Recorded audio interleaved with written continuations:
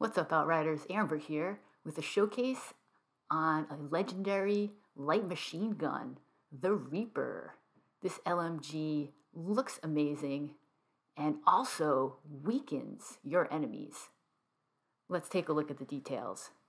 The Tier 3 mod for the Reaper is Ultimate Weakening Bullets.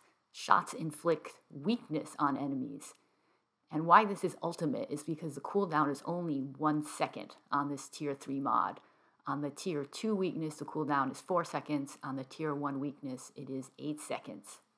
And the Tier 2 mod is Death Chains. Shots entangle an enemy, with chains dealing damage over time.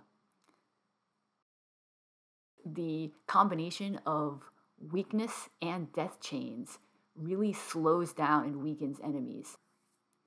Let's take a look at it in action. In this clip, I'm being attacked by 4 enemies, 3 cutthroats and 1 elite, and I'm using death chains to slow down and weaken them.